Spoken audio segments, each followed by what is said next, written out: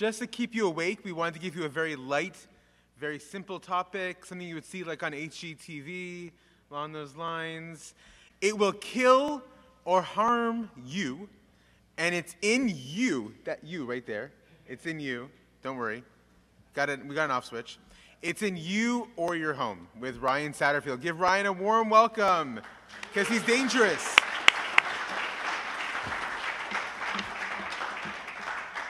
And that off switch could kill you, but I'm not on HGTV. That would be cool, even though that's sort of a sucky channel. Okay, so today I'm talking about what David just said, and one of the issues I'm discussing is concerning because it's capable of killing more people than several mass shootings combined by a push of a button. This is factual and based off a situation I was in, and I hate it. And no, I don't have slides because I didn't feel like making them because I was working on trying to make this great. I am hoping that by talking about these issues today, people will want to take action, research more, and protect against these issues when developing systems and fix these issues to prevent travesties if they are deployed. Now, what am I talking about? I mean, why the heck am I up here, right? I'm talking about how easy it is to hack or access electric grids, devices in your chest like medical devices, and light bulbs that can literally explode that are connected to the internet. So why am I qualified to talk about any of this? Anyone could talk about anything, right? Well, I've legally hacked, threat modeled, or accessed the majority of what I'm discussing here today, including the device that was in my chest, which I am going to be discussing. And I'm running a conference only accepting talks that harm, kill, or assault the user, excluding monetary damage, called ToorCon, and we're accepting talks. And I'm also a member of the Cavalry, so no, there are no 0 days that aren't already public. And public, I mean, when I say public, I mean the hacker community probably doesn't know, but the medical community does know. So it's probably new to you. So a while back, I just want to know, how safe is the world's critical infrastructure? So unfortunately, in under 60 seconds, I found a link into an airport's infrastructure, and this is a SCADA system. But I didn't find that very interesting.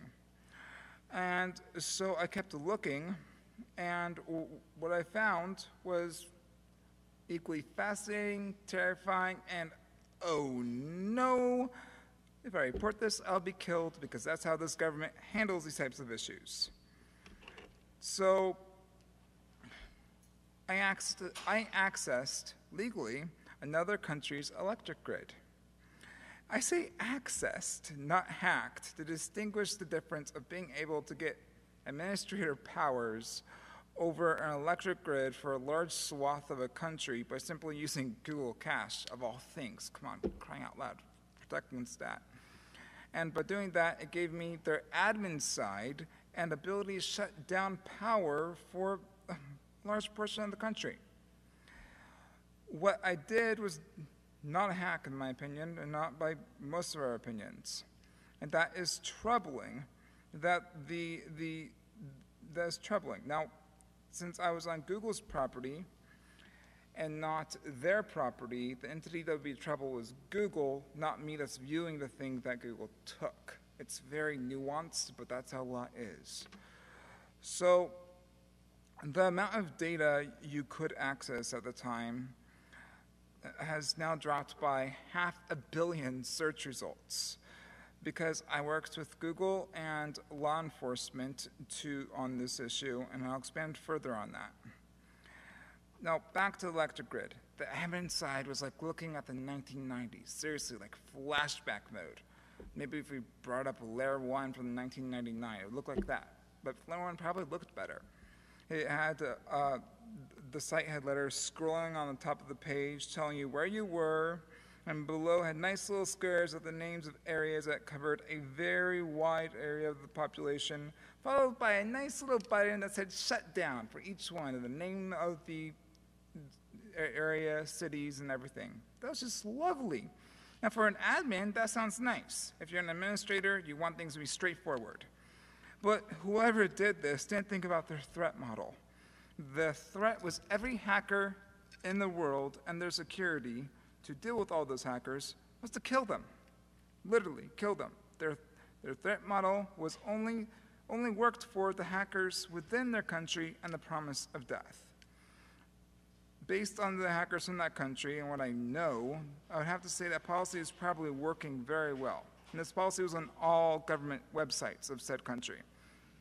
Because none of those hackers in that country, they aren't protecting against that, and they aren't talking about that, these type of issues. Now, hackers from that country are talking about more trivial issues that don't bother their governments. But what I say to the governments of the world is you need to be bothered a little if something endangers your population's freaking life. So what if we find it? If we tell you, you need to fix it because someone else can come along and kill everyone if that issue allows you to be killed. So stop threatening and kill us and try to protect your people.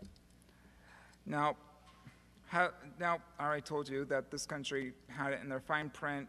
They even put it in their headers. They took the time to put in their headers that they'll kill you, and rather than try and fix their issues. That's just lovely.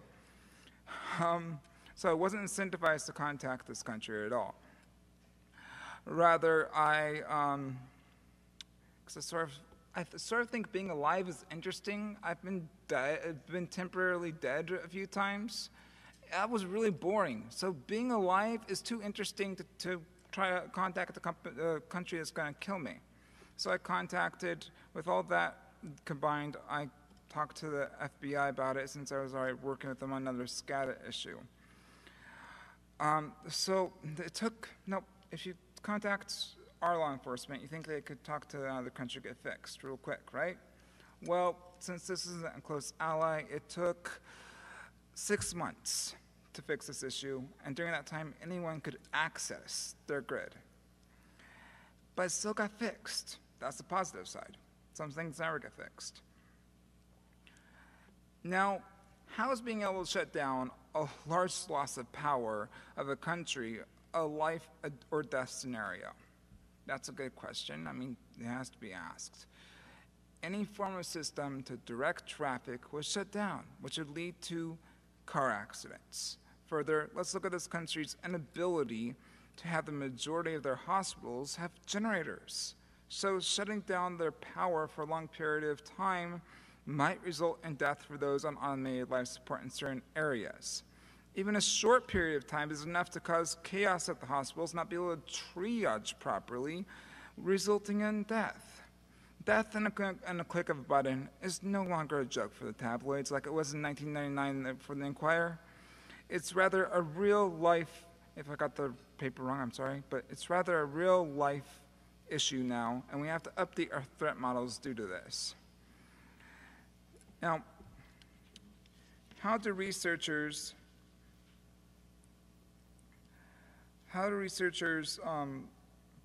find this information? Well, the way I got a lead on it was a now defunct site called Strange Scattered Love that helped locate this information, and then I wrote my own personal guide for the information, but I'm not allowed to share that information today, unfortunately.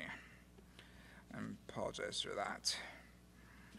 Because it's SCADA, so it's critical infrastructure talk, and I was told not to discuss that part of it, unfortunately. Now, if you run into issues like this, be careful in how you report these issues. Because did you break the law to access these systems? If so, I wouldn't tell law enforcement, nor do I encourage you to break the law, or anyone else in this room, or anyone watching this on YouTube. This is something I had to think through and rationalize reporting to our law enforcement, and plus since I was already handling another issue, like I said, I had an easy point of contact. Getting things to the government is a bugger and a half without having friends who have points of contacts or you yourself having a point of contact. If you believe what you found is worth a potential jail time, even if you broke the law, then make your decision and live with it. I'm simply doing threat modeling from my point of view on how to live your life. But you ultimately decide how you should live your life. No one else can tell you how to live your life. Now, I can say that in instances like this, coordination and cooperation with law enforcement, that is, if you have the proper channels, is more powerful and safely solving issues than any blog post ever will be. So, now let's move on to what I call abnormal weaponry. I had a device called a vagus nerve stimulator in my chest that was connected to my brain. You guys can see this wire right here. It's an RF transmit coil that connects to my brain. Well, I had that device removed a few months ago. That device had some problems, but it wasn't interconnected in the sense that most think IoT devices are, nor are the newer models.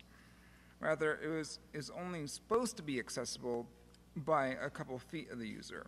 And you can make the device send electricity to the brain when you aren't expecting it. If there's enough magnetic energy, it took a 50 Gauss magnet and activate it, and just reboot. No authentication in place, just magnets, which is pretty weak. But that's not a major issue because they have it as a set little problem. So this device is actually, in my opinion, pretty secure, but let's go on to see other problems in it. It's accessible via radio frequencies, and they have something they call a wand that updates the software, deactivates it, changes the voltages, etc., which requires access near your chest if you're using their system. So sure, if you're within a couple of feet of someone's chest, you could turn their device off, and sending them their dosage of electricity to the vagal nerve more often than they're supposed to get, but that's extremely close unless you're doing something really crazy that you can send it further away. And we're hackers, we're crazy. We probably could find a way to do that. This device can send more electricity than is meant to, and I know that by not hacking it, rather certain commands appear to have gotten overridden when my lovely insurance company, which I do appreciate but I don't appreciate for this, decided replacing my batteries in my chest wasn't worth paying for. The device didn't know how to handle the unexpected amount of energy from the batteries, which shows how well the company plans for unexpected input. Due to the improper amount of electricity, the device seems to have potentially triggered some commands in the system that are probably left over from debugging and took the company an extended period of time to figure out how to fully shut it down. Since there appeared to no longer be a cap on how much electricity would be sent to my brain every 5 minutes, I stopped breathing every 5 minutes when it was programmed to turn on if I didn't have a 50 Gauss magnet taped to my chest. That is why battery replacement is very important when building devices, and long-lasting batteries, so those don't have to be replaced, because that's an important step to protect people against these devices going crazy. Now, you need to have a system in place that if it isn't life critical, meaning you will die if it turns off, to deactivate something. If it is life critical, you need a way to warn the patients far before shutdown will occur, and you need to explicitly be clear with insurance companies that the batteries will be replaced. Now moving on. A simple unauthorized access hack that's been known to all the patients and doctors in the medical field for nearly 20 years is a little frightening, but not that frightening because it would cost about $1 million to do it. You would need about almost 3 Tesla, the strength of 3 Teslas to be able to fry this RF transmit coil, because until recently they did not do shielding in this coil, and this coil is connected to my brain. So if you fry the vagal nerve, I'm just like this, but still alive. So you can really kill someone or highly mess them up this way.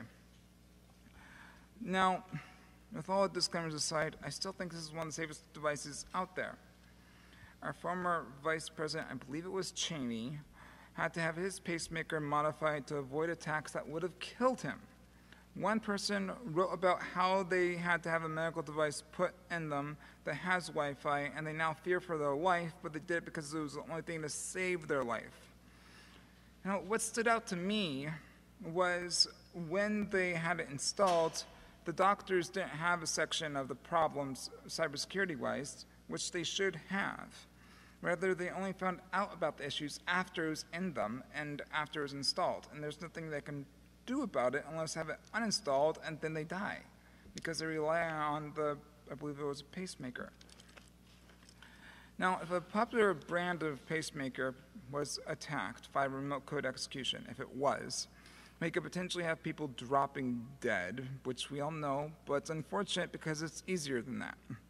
As Hacker News notes, you can simply kill some patients in the hospitals through their infusion pump,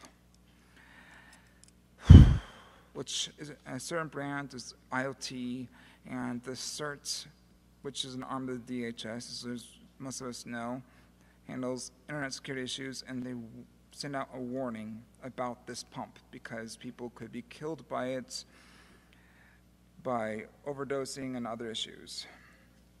So that's just lovely. We need to think about what we're building, folks. So don't fear, though. Some doctors are actually starting to care about protecting your health from every angle. But the most important part to them is being able to save your life from a non-internet security threat, or as they might say, cybersecurity threat.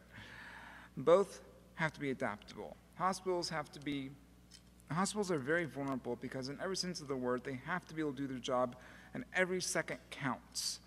But they also need security, so someone remotely can't kill their patients.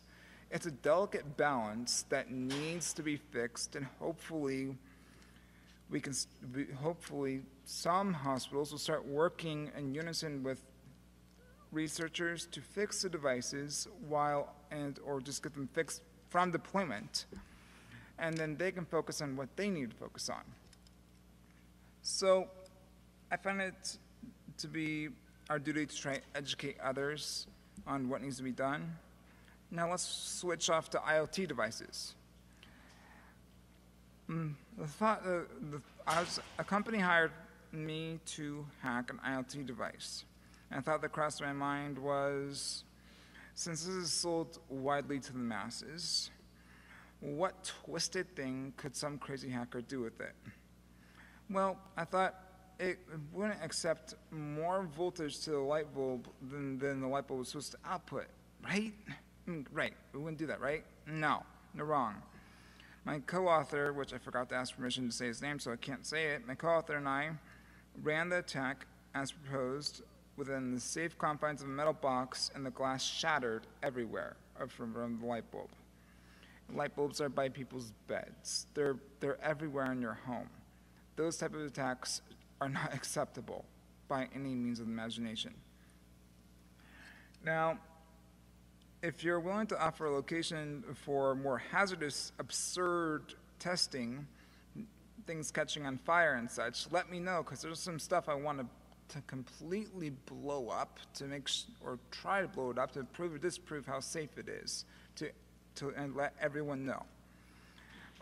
My Twitter handle for my company is Planet Zuda, and mine is I_AM_Ryan_S.